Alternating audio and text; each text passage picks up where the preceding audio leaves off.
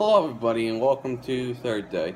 Today was my first day of school for the 2017-2018 year. It went pretty good. I don't know what else to say about it, but it went good. I pretty much like all my classes. Of course, English is a little bad as it always is for me. I don't like English too much, but I don't like have a the teacher isn't like mean and like it's not. I need to tell, but probably not gonna be probably not gonna be in that case of Honors English 2 last year with Nichols and just like brutal. I don't know. Maybe the fact that the teacher that realized that she's gonna give us rewrites and like a lot more, because Miss Nichols would give us rewrites, but I don't know. I don't know. I just feel like this is gonna be a better year than last year, despite going from Honors English to AP English, and English my worst subject. That's how I feel.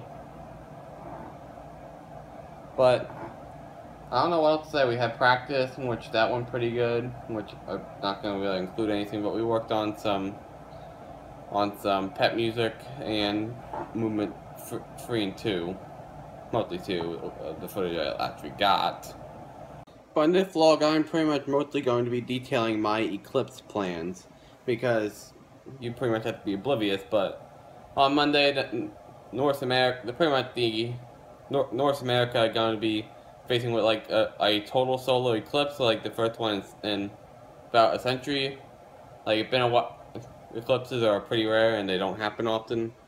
But an eclipse is supposed to happen on the 21st of August, next Monday, in which it's supposed to be in the afternoon, about 2:40 something.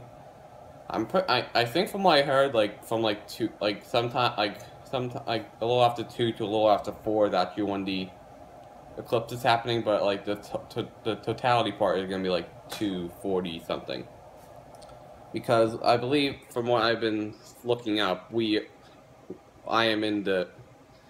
I being in Woodruff, South Carolina, I'm in the path of totality, meaning that we will get 100% cover of.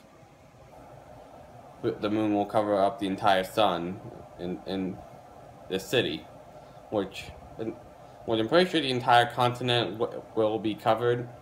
It will have the sun be covered at some point, but not 100%. It's like a 70-mile path that stretches like diagonally this from South Carolina to Oregon, I think is what I saw. So we're in the path, and we should be able to. I should be able to get some of the eclipse, and from what I've been seeing, it's pretty good footage. So I need to pick us up some eclipse glasses, which is basically how they look, and I'm just putting this on to actually see how they look. But yeah, I'm assuming it's just like a mirror and like gonna like reflect the. It's supposed to reflect the rays. I'm assuming. Although I've just been calling them like sunglasses on steroids, but that's probably kind of what it is. But I'm assuming I can go ahead and get some good footage of the eclipse. I'm gonna try to get some footage, although it might be a little bit tough for me to actually get if I can't see it.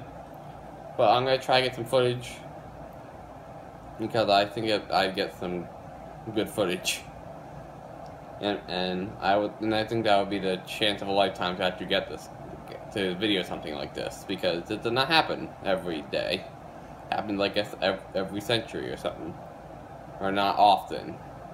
Well, I don't know the time frame, but it doesn't happen very often. Like you can probably you can count a single hand of how many a person will probably or experience in a lifetime.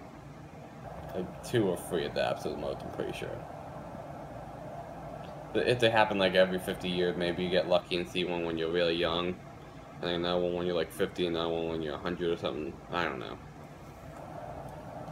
They don't happen often, so I'm just gonna take this chance to actually record it. Anyway, that's it for today. Thanks for watching, and back for tomorrow, shall we?